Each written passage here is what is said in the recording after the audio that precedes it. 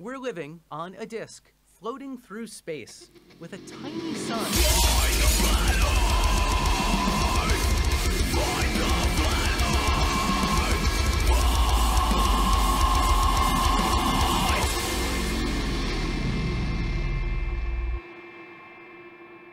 Hey guys, I'm Craig. Welcome back to Fight the Flat Earth. Today I'm doing another interview with an ex-Flat Earther. I'm speaking to a guy called Blue. Would you like to introduce yourself and just tell people a little bit about yourself? Hi, peace. May the Tao give peace to you. My name is Blue. Thanks for having me on. You're welcome. I am an ex-Flat Earther. Oh, I am a YouTuber. I'm not very open about this, but heck, might as well just get it out in the open. I completely agree. What was the first thing that kind of got you into Flat Earth in the first place? Well, when you're when you're a first-time Christian, a lot of first-time Christians these days, they misinterpret Genesis 1 when they say firmament. Firmament doesn't mean a dome. They didn't have a word for space, so they just came up with the term. That's from my understanding. Okay, and was that what made you think about Flat Earth in the first place? Yes, and my ignorance of science. Okay, what would you say was it that cemented your belief in the Flat Earth? That was the thing that made you think, yes, this is true? Take a wild guess of who's the most well-known YouTuber. Jeranism? Nope. There's many of them. Eric Dubay. Right, yes. Okay. So Eric Dubay's videos and the things that he was saying, like his 200 proofs, was that things that you agreed with? At the time, yes. Okay. So when you were a Flat Earther, what was your experience within the Flat Earth community? Most of it was online. And I'm like this, I get bored if there's not enough evidence. And their only evidence was the Bible or silly experiments that they could do with pretty much anything. They have a childlike mentality with physics and astrophysics and all that stuff. Okay. Did you have any good or bad interactions with other Flat Earthers? They didn't like the fact I was not all the way a Flat Earther. I was still open-minded, and that's where they got a lot of conflict from me. Okay, so you were willing to ask questions that they maybe yes, weren't? I'm not the typical. And then, okay, so what were your experience as a Flat Earther? What was your experience like talking to Globers? I thought for a while, I thought they were wrong.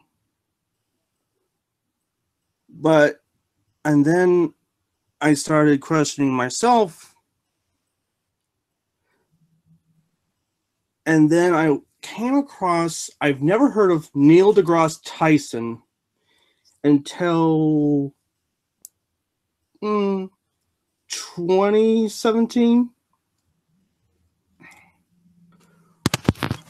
And then he came out with a book around the same, and he has a chapter on how it's round, I believe. Okay. Yes, let me double check. It's been a while since I've read this. Yep.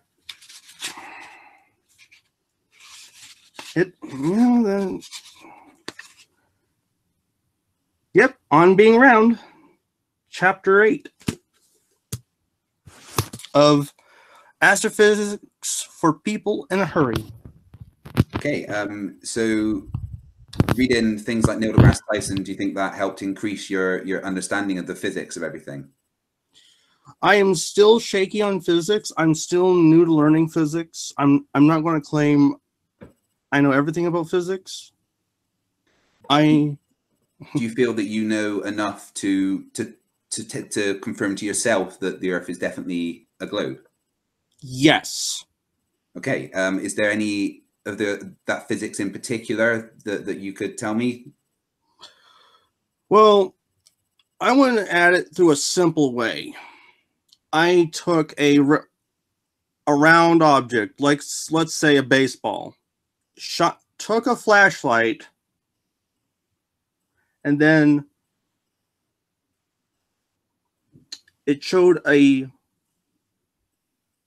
like a circle, shadow, Yeah. spherical, and then it's almost like switches went off in my head, and I'm like, oh my God, the Earth is not flat.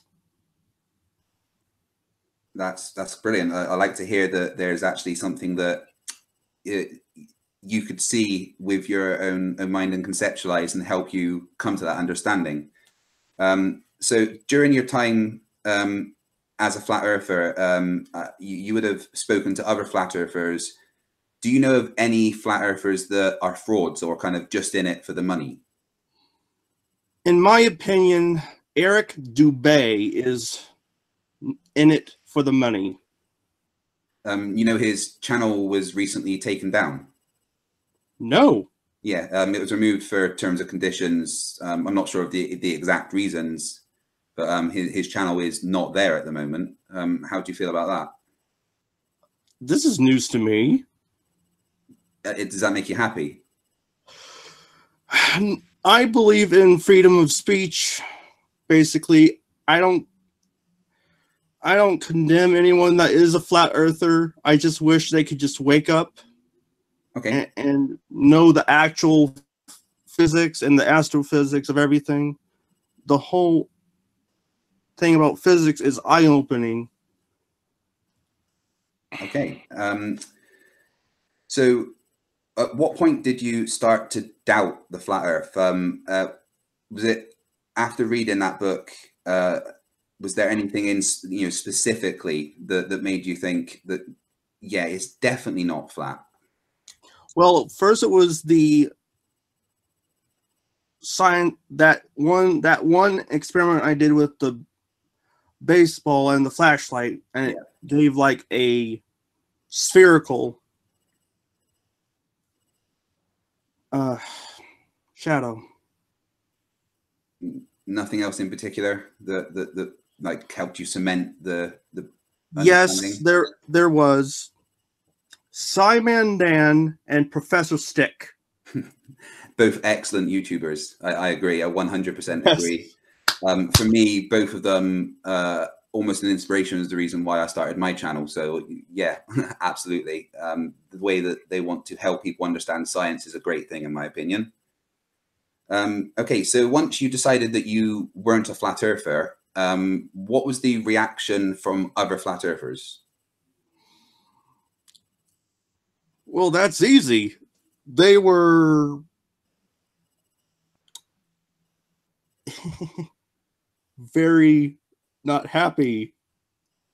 It's like someone in a trance and you're trying to wake them up. It's like you're telling the actual stuff. You're saying the Earth is not flat. It cannot be. I would give X, Y, and Z, and they would like, oh, are you now bought off by this XYZ or company or corporation, most notably NASA. So they call fake. Yes. Yeah, I encounter that quite a lot myself. So would you have any advice for people that are not sure about the nature of Earth and are maybe thinking that it's flat and are looking into things?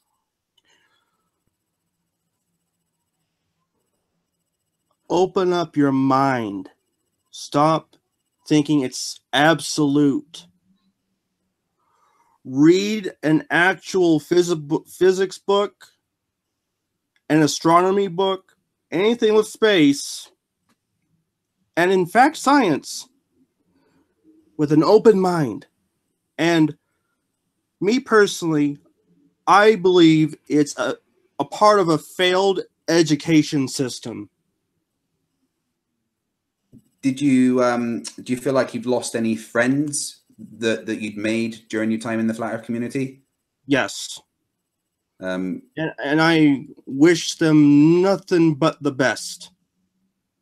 Only the best. Would you try to help them, or are they not open to it? I don't think they will talk to me. That's a shame. I never like people to lose friends.